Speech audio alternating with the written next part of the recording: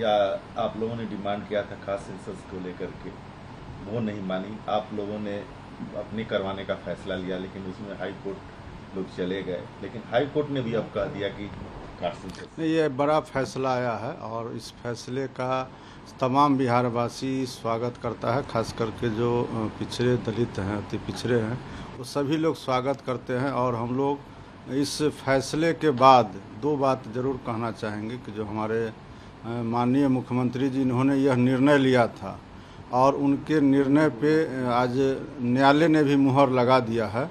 और इससे पहले का जो मामला है वह आपके भी जानकारी में आपने भी चर्चा कर दिया कि भारत सरकार ने कहा था जो 10 साल पे गणना होती है, जनगणना होती है, वो नहीं कराने के बाद उन्होंने कहा था कि राज्य सरकार कोई भी चाहे तो अपना करा सकता है। और उस आधार पर भी राज्य सरकार अगर करा रही थी तो उसमें बाधा पहुंचाने का कोशिश किया गया। और इसमें सीधा सीधा हम लोग का आरोप भी है और यह सत्य भी है कि ये जो है भारतीय जनता पार्टी अपना चेहरा को छुपा करके, अपने लोगों को खड़ा करके, और इसमें न्यायालय में इसको बाधित करने का काम किया। कुछ समय के लिए बाधित हुआ भी, लेकिन अंतोगत्वा हम लोग की जीत हुई है।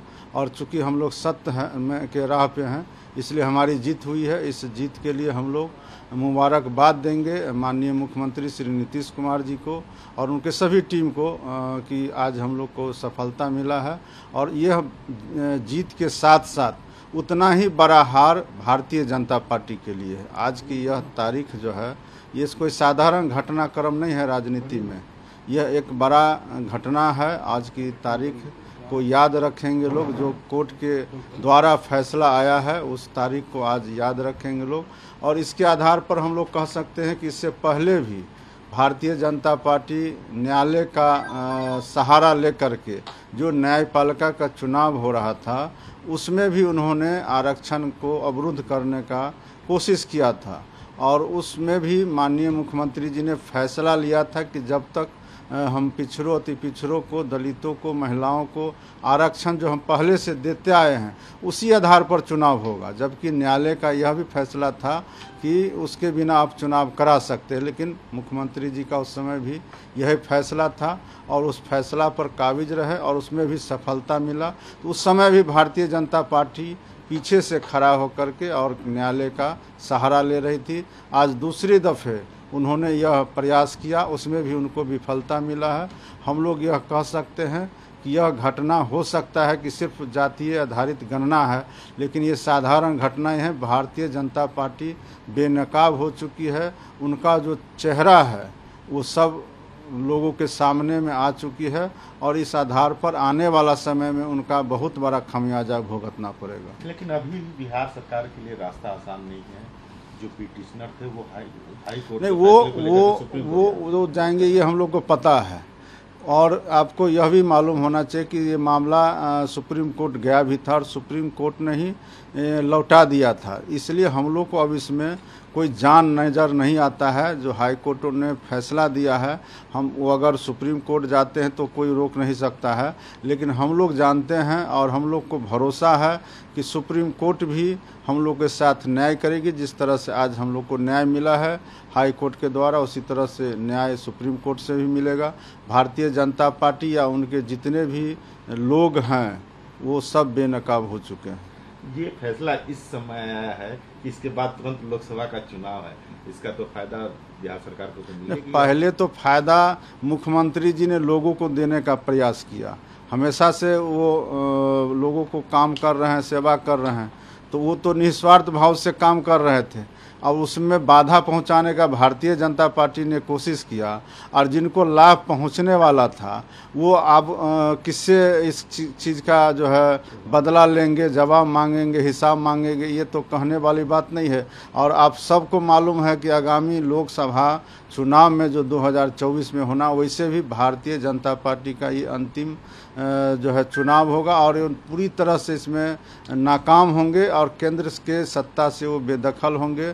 और अभी तो वैसे भी बिहार के अंदर में जो गठबंधन है, अब तो एक नया राष्ट्रीय स्तर पर गठबंधन इंडिया बन चुका है और उस आधार पर सभी विपक्षी लोग एकजुट हो गए हैं और भारतीय जनता पार्टी का नामो निशान मिट जाएगा। देखिए, इस फैसले का हम स्वागत करते हैं।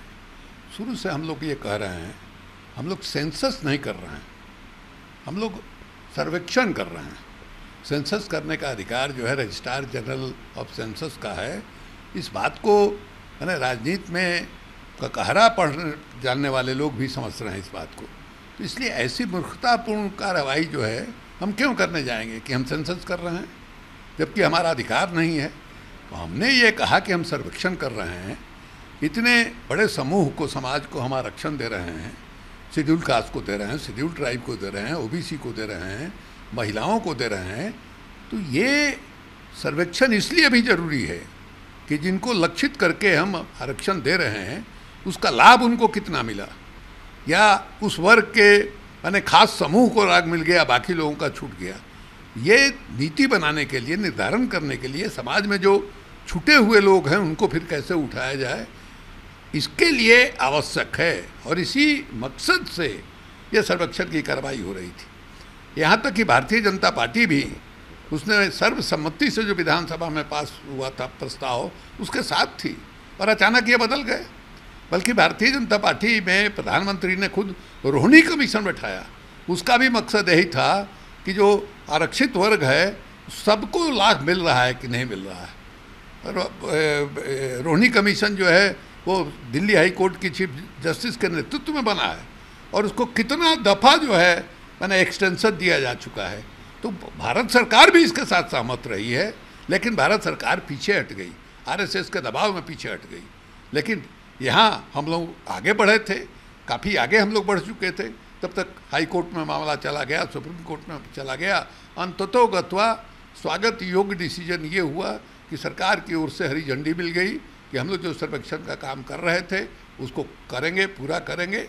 ये इसके लिए हम लोग हाई कोर्ट को धन्यवाद देते हैं। कितनी बड़ी जीत मानते हैं सरकार के लिए? कहा जा रहा था कि 80% काम हो चुका है। ना, ये तो एक तरह से माने सरकार की बात जो है सही साबित हुई। हार जीत की बात अलग है, लेकिन सरकार की बात सही साबित हुई। न्यायालय ने, पटना उच्च न्यायालय ने माना कि नहीं, सरकार जो कर रही है वो सही था, जो लोग इसका विरोध कर रहे थे वो गलत कर रहे थे। ये इसका नतीजा निकला। मैम, जाति जनगणना बिहार सरकार करवा रही है, इसके खिलाफ याचिका जो दायर की गई थी उसे हाईकोर्ट ने खारिज कर दिया है।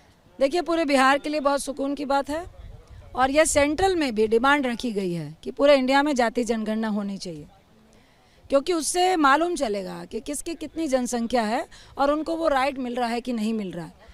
भाजपा सरकार की नीयत में खोट है। ये सुखद घड़ी है कि कोर्ट ने उन लोगों की अपील को खारिज कर दिया जो चाहते थे कि जाति जनगणना नहीं हो।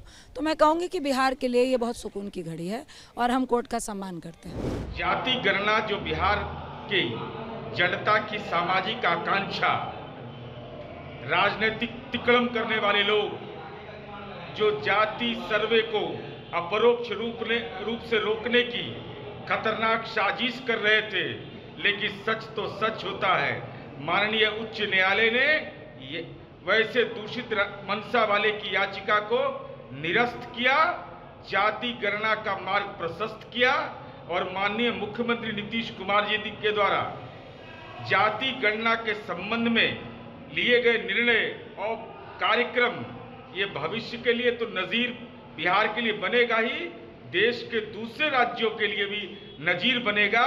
और वैसे लोग जो जनगणना के भी पक्ष में नहीं है, आज सामाजिक आर्थिक गणना करके सर्वे कर करके बिहार एक नजीर पेश करेगा।